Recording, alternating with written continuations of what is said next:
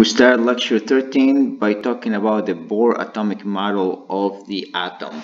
In particular, we're going to derive the Rydberg-Balmer equation. And I'm going to show a little bit of the physics aspect of this model. Alright, so you may remember that in terms of describing the atom, Rutherford performed his gold foil experiment that allowed the description of the atom as being that of positive charge concentrated in a tiny region of space within the atom known as the nucleus. And the neutrons were also shown to be there by Chadwick's work. The electrons there were thought of being orbiting the nucleus, much like planets orbit the sun. Alright, so this is the initial premise that Bohr utilizes. So he says, okay, fine, we're gonna look at the interaction of the electron to the nucleus as being that of an orbiting motion. A motion that can be described by angular forces. So the angular force associated with the attraction of the electron to the nucleus is given by mv squared over r. This is something learned in circular motion in physics. And because the electron has a negative charge and the nucleus has a positive charge, you have a Coulombic attraction. One between the negative charge of the electron, the positive charge of the nucleus, and the distance, between them. And because these two ways of thinking about the attraction of the electron to the nucleus are in essence just describing that attraction and nothing else, they have to be equal to each other. Now notice that if we cross multiply by r, we will partially cancel out the r's in the equation, right? So I'm going to cross multiply by r, and I'm also going to cross multiply by m. So divide by m, multiply by r on both sides of the equation. The r's and the m's cancel out on the left side. Some of the r's cancel out, the m resides on the right side of the equation. So now the velocity squared equals the product of the charges divided by 4 pi epsilon naught. This is the permissivity of free space, a constant, divided by the mass of the electron and the radius, the distance between the electron and the nucleus. Alright, now here we use once again the premise that the total energy must equal kinetic energy plus potential energy. And specifically, kinetic energy from the classical point of view is equal to 1/2 mv squared. The potential energy, if we concentrate on the Coulombic attractions, is simply the product of the charges divided by 4 pi epsilon r. Okay, and what you can see right here is that, okay, this is looking kind of nice because the potential energy term looks very much like the speed square term that we isolated here on the left side. So basically we're going to take this term and substitute it for v squared in the kinetic energy model. And what you will see is that the masses will cancel out.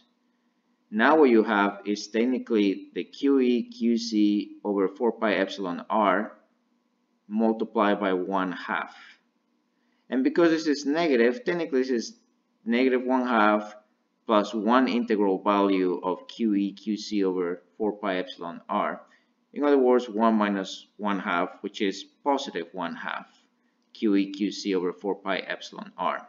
This is the total energy term in terms of the charges of the electron and the nucleus and the distance between them. Now the only issue with this is that we don't have a good way of measuring that distance experimentally, so we're going to try to substitute it with a few other terms. And specifically I want to bring your attention to the idea that the wavelength is equal to 2 pi, and that because every 2 pi terms you complete one full oscillation of a wave, pretty much Bohr makes the assumption that if we're going to use quantum mechanics, we need to make the energy discrete. And it seems most reasonable to make the energy match up in terms of wavelength to the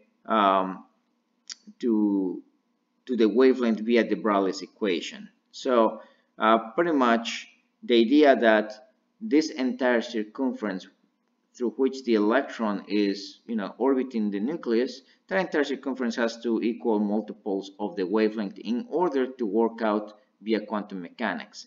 And the moment this happens, this value of n, this is actually one of the quantum numbers known as the principal quantum number, gets introduced in the equation. So this is actually going to have some importance for us in a little bit.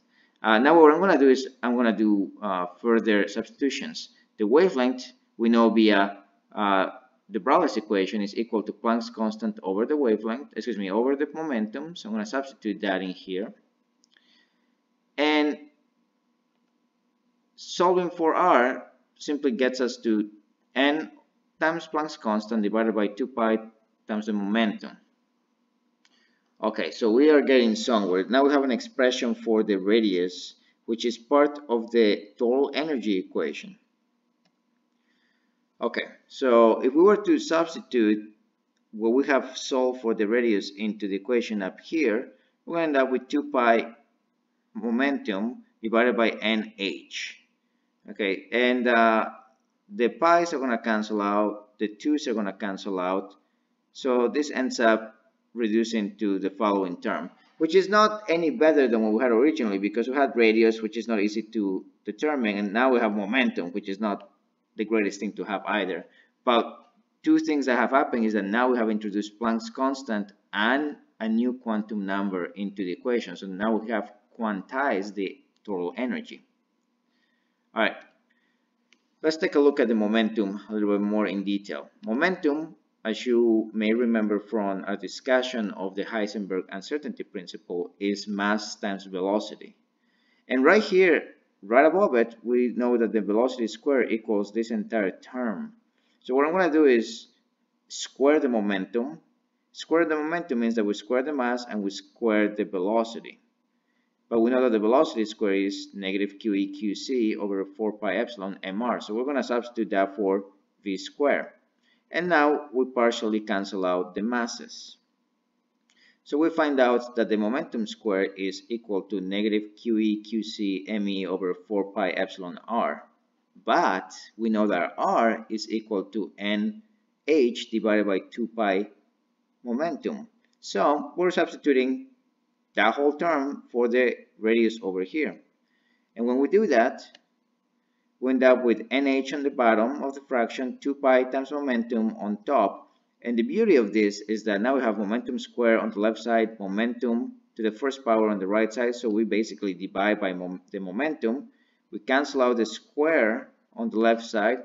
And yes, we get rid of the pi term from this thing and the 2 as well. So the momentum now has a new expression. And the beauty of this expression is that it represents nothing more than a collection of constants: the charge of the electron, the charge of the nucleus, the mass of the electron, the permittivity of space, Planck's constant, and the quantum number. That's the only variable here, the quantum number. So we're going to go ahead and input this whole thing into the total energy equation that we have here on the left side. All right, so here we go. So we input all of that for rho. And what happens is that we have QE times QE, which will be square, QC times QC, which will be square, and H and N will also be square. So we're going to end up with the following thing. You might think that this looks pretty ugly, and to some degree it does look kind of ugly. But remember, everything except for N is a constant. So ultimately we're gonna get a number multiplied by 1 over N squared. In fact, what I'm going to do now, if you look carefully, the charge of the nucleus is basically the number of protons the nucleus has times the charge of the electron. So I'm going to get that out of here. Basically say, okay, this is just charge of the electron squared times the atomic number in the nucleus square. And altogether, if you remove the atomic number and the quantum number n out of the equation, now the collection of constants, the charge of the electron to the 4th power times the mass of the electron divided by 8 times the permittivity of free space squared times Planck's constant squared, and you actually plug in the values, you're going to find out that this entire set of constants is nothing more than 2.18 times 10 to the negative 18 joules. And that gets multiplied by the atomic number of the element in question squared divided by the principal quantum number squared.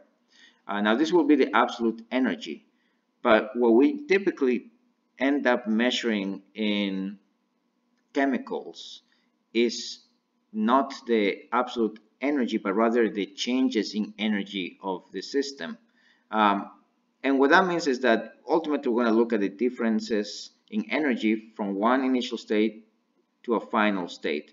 One thing that I will say here for simplification purposes is that the 2.18 times 10 to negative 18 joules is a constant known as the Balmer constant, and I'm going to use the letter B to represent it.